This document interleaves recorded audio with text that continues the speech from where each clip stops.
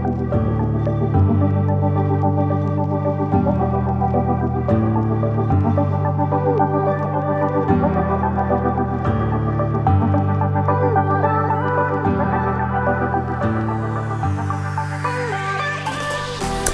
welcome back. Another episode 9, load of balls, and we're going to carry on with the theme of the slightly mid-price ball, I suppose you'd call it, and it's going to be the Callaway Supersoft. A big selling golf ball for Callaway, and very, very popular. I think again very much price driven. I'm going to be basing my sort of price evaluation based on around £20 British pounds, and I think you can perhaps even get them a little bit cheaper than that at times as well. But anyway, let's get stuck straight into the review. I'm not going to go through the sort of technical blurb that is being spouted by the manufacturer. I feel like I'm repeating the same message. We know that they want to get yardage off a driver and spinning in the short game, and it's pretty much like I said, I'm repeating a message every week, so I think we can skip that bit and we can get straight into the nitty-gritty. We're going to start, let's start the short end dry ball data. And I think really, I've said it, and I'm going to end up probably saying it for every week from now on in, I think. I've only really seen a couple of big noticeable differences. TP5 has seen a lot of ball speed, and in the Callaway Chrome Soft 2018, I've seen a lot of spin with the mid-iron, the 7-iron, which I don't normally achieve. Other than that, I've not seen a great deal of difference in numbers achieved in dry ball data. I really haven't. But anyway, nothing wrong with this one. Supersoft spinning at 9.7 on average. Carry distances relatively consistent when you relate them to ball speeds. And once again, launch, bit of variables in the launch there, but again, nothing majorly standing out one way or another. Numbers now into the 7-iron. Quite like the 7-iron number, to be fair. 5.4 on average, but a couple of spins there at 5.7, which again, everything's based on strike, but again 5.7 spin for me, very decent number, to be fair. And again, this ball, it is soft, as the name suggests. More stability in terms of launch angle, again, which will be about my delivery of the club head. But once again, nothing major standing out there so far. So straight out on the course, we're at Almenara Resort again. Did a slightly different green. I did a few balls on here, but not a lot. Tried to throw a bit of variety in there, but also keep it fair so that everybody was on a similar surface. So 30 yard-ish, maybe a little bit more than that chip shot. Tried to keep it fairly low, and you're looking for a bit of response on the turf, bit of traction. For me, the biggest thing that has opened my eyes in terms of the testing whole process with the golf balls that I found particularly interesting is the camera placed on the green for this shot in. Because we as average golfers don't hit a lot of greens in regulation. So arguably this is the difference between scoring bogey, scoring par. If you've got a decent short game and you can get a ball close to that hole and make your up and down, then obviously scores will drop. It's a part of the game that I've neglected, and it's a part of the game where I'm not going to tell anybody at this stage the ball I was gaming or the ball I will game going forward. But let's just say I didn't pay a lot of money, and I obviously didn't pay enough attention, because this is where for me things start to get different. And you see with the Supersoft, the performance I'd say is okay. So the ball comes in, it kind of stops and rolls. And to be fair, I played other balls on this green. It was, if you threw it too far, it didn't quite hold. But then I'll also say I played a premium ball, the video's not been out yet, on this same green. And the difference in checkup is incredible, to be fair. But I won't spoil that one, that video is yet to come out. But the ball performed okay. And I'd say if you look at it again, I say the same thing. It's not so bad if it's consistent, if you know what you're going to get. The ball grabbed, but didn't grab a lot, and it's still released. So I'd be slightly concerned about that. Onto the putter, which I talk about feel, and again, a very, very personal thing.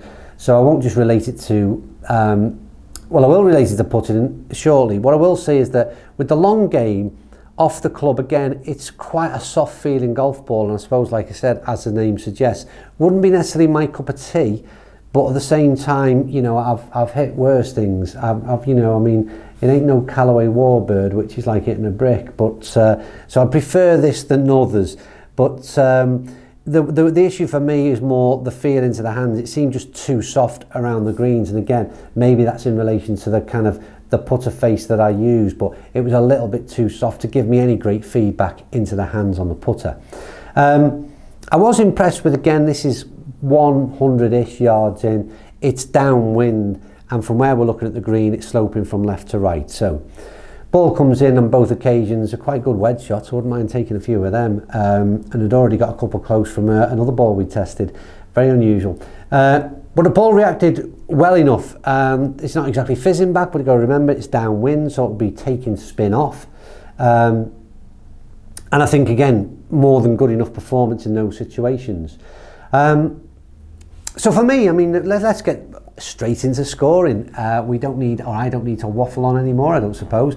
Dry ball data, I said at the beginning, it's almost one of them things where I wished I didn't put it in the test in many respects, because it's not telling us a great deal. But then I suppose, like I said, even in the TP5 and the Supersoft 2018, it has at least allowed those to stand out. But in the main, numbers have been good, and again, another 9 out of 10, which, like I said, that's been fairly consistent in my scoring.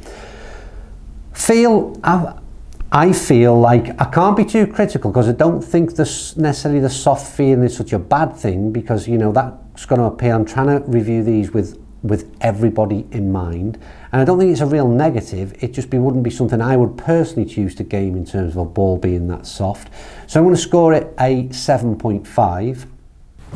Right, I was in mid-flow there and the memory card went, so hopefully we're back on. And I was about to talk about the way in which I would establish my scoring for value. And the scoring is subjective. It's all about, like I said, it's a bit of a guide. And don't forget, the only thing that matters, you watch the video and you kind of score it yourself, really. But the way I look at value is this. I try and give an overall performance.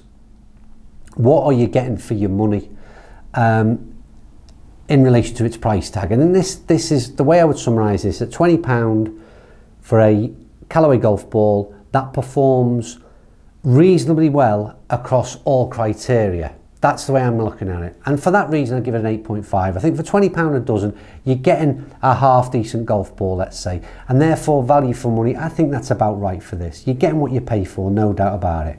Maybe a little bit more than what you pay for. So it gives it an average, oh no, I'm jumping the gun here. Performance, first of all, overall performance. I've just mentioned it in value. I think overall, from the driver, from irons, from short game into putter, it's kind of, it's good across the board without being great across the board. And I think that's what I said about it represents it in price as well. The performance does. Again, depending on where and when you're playing.